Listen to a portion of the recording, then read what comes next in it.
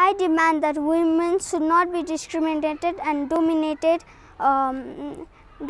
by the male, as women should be equally treated and given rights as the males are given in our society. Women are the creation of the world.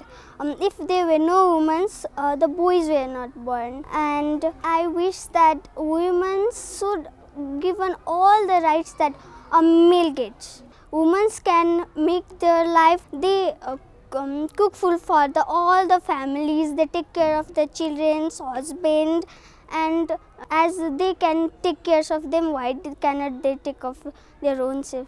And I guess they can. They should be independent. And girls begin the study after the SLC, after the 10th class.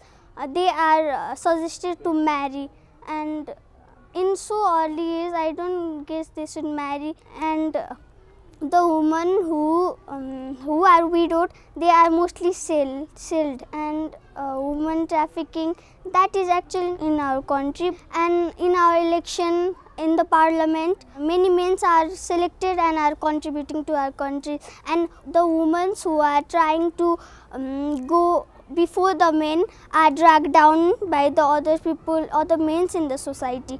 So that's not good thing, and that should be prohibited and banished.